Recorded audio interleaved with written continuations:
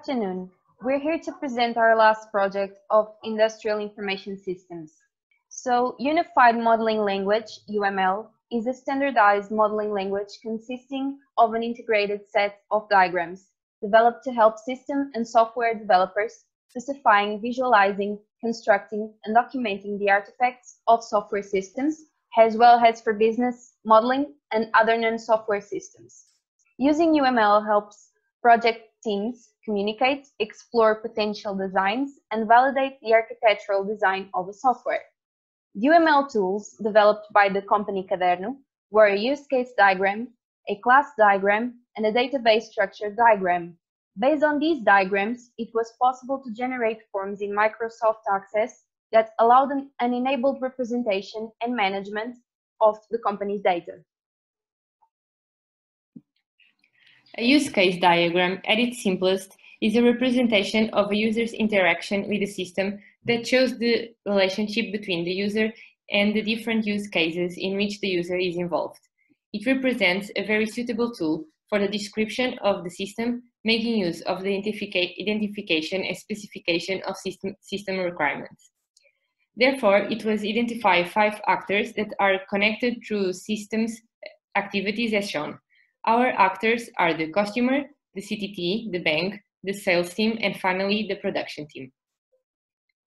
The use case diagram presented on the figure was elaborated based on the BPMNs previously displayed in assignment 2.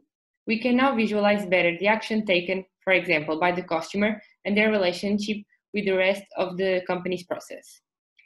The actor customer enters Caderno website page and can start to browse throughout the website.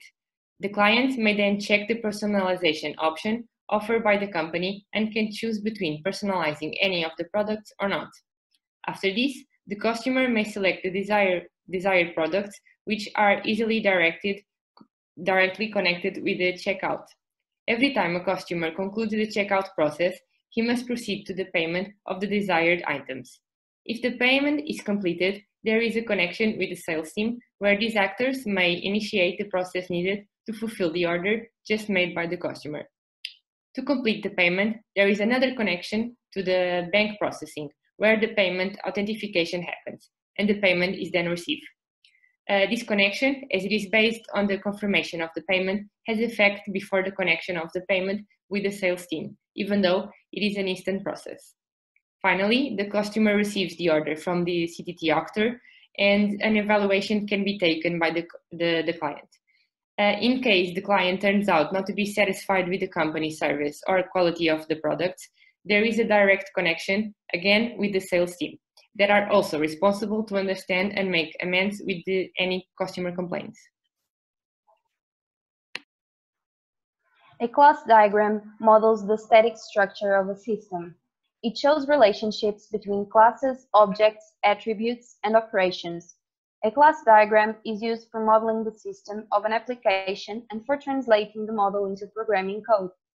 Some benefits of using this type of diagram include the fact that it illustrates data models for information systems, no matter how simple or complex, providing better understanding of the general overview of the schematics of an application, while visually expressing any specific needs of a system and disseminating information throughout the business.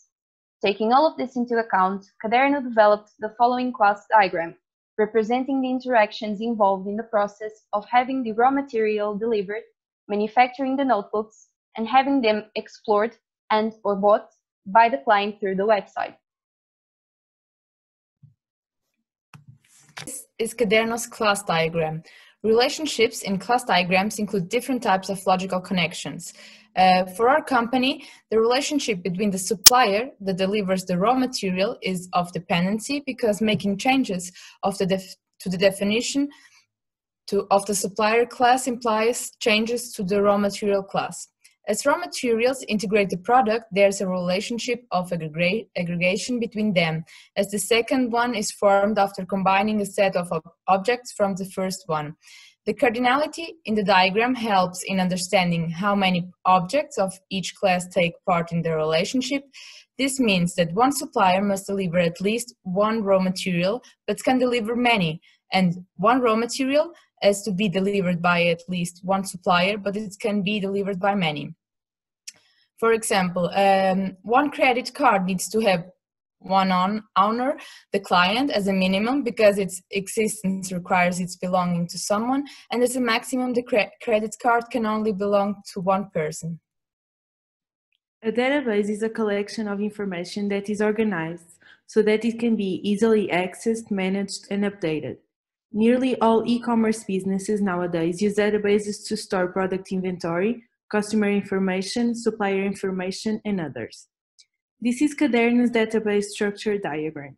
Before I go into more detail about the diagram itself, there are a few concepts that need to be explained, such as an entity is an object that exists. For example, in this diagram, the client corresponds to an entity.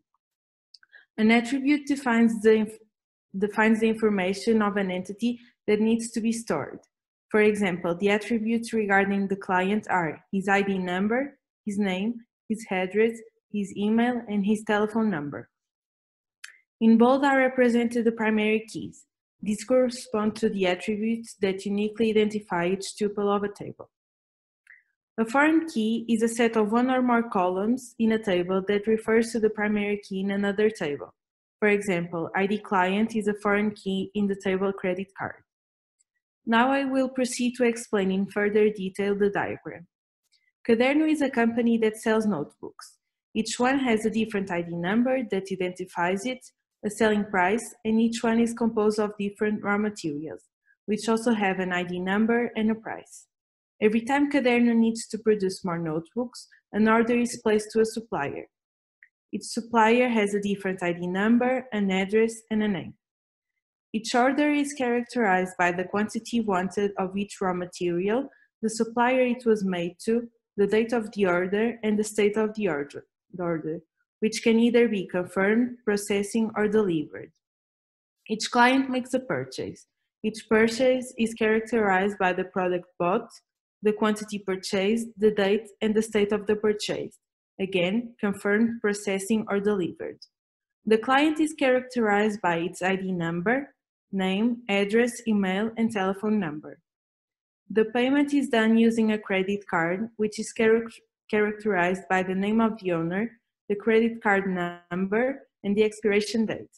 It is also associated with the client that made the purchase. Every payment has an ID number that uniquely identifies it. As said in the start of this presentation, we use Microsoft Access to computerize the database structure diagram previously developed. Access is a platform which contains tools that enable the creation of a database application, including tables, data input forms, queries, and reports. So now we're going to explore the program a little bit more so you can see how we work with it. So first, we created our tables with the info from the database diagram in the create separator with the table function. And in each table's column, there's the corresponding attribute, and we filled out each table with the corresponding information, for example, about our clients, their credit card information, our products, suppliers, and so on. After creating the tables, we went to the database tool separator and used the functionality relationships. And this allowed us to establish the different relationships between the tables according to the foreign keys of each one. And the result is pretty much similar to the database diagram shown before. Then we moved on to creating the queries, which are basically a request for data or information from the database tables. So you go to the create separator and choose query design. We chose to have the name of the product, the states, the purchase states, the client's name, and their credit card number.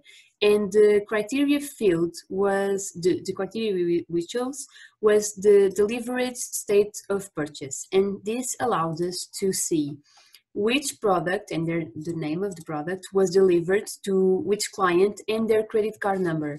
And this is really useful, for example, in situations of returns or refunds. Lastly but not least, we created forms that are like a window that contains several fields to enter data, and they're just more user-friendly to consult information than tables. So we go to the Create Separator again and select the form wizard. And then what we're gonna get is something like, for example, this one.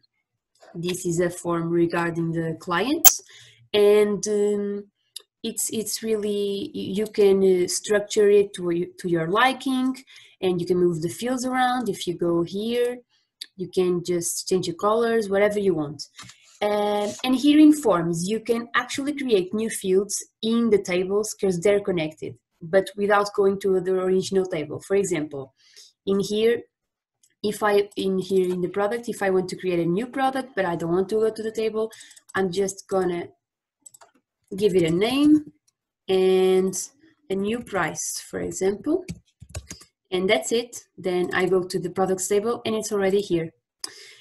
You can still add other tables fields, which we did in the orders form, for example, because we had just the orders tables information, but we chose to add also the name of the supplier and the name and price of the raw material, so it could be more user-friendly and easier to create a new order using the form, because just using the ID, maybe we wouldn't know which supplier we were talking about or which raw material we were talking about. And that's it. That's our Microsoft Access, which of course we can always further develop according to our necessities. This assignment allowed us to develop our databases after having created our website. In order to create a solid database, we started by representing the relationship between the user and the different use cases in which the user is involved, a use case diagram. Then we analyzed the relationship between classes, objects, attributes, and operations, which allowed us to model the static structure of the system, a class diagram. And finally, it was possible to create a database to enable the creation of a database application via Microsoft Access. Overall, there were a lot of positive aspects, such as easy to install and very intuitive, various YouTube tutorials, quick access to information, especially using queries, very complete and resourceful, ability to store large amounts of information, and inexpensive. We still identified some disadvantages, such as designing a more complex database requires a lot of time, and it was not available for iOS. Taking them all into account, we still considered it a very complete and resourceful platform that allowed us to computerize the database structure diagram previously presented. To summarize, we can state that our business is now stronger and better structured, since building a good database makes for a solid foundation of any company, especially one like our own that runs an online business. Thank you so much for your time. If you have any questions, let us know.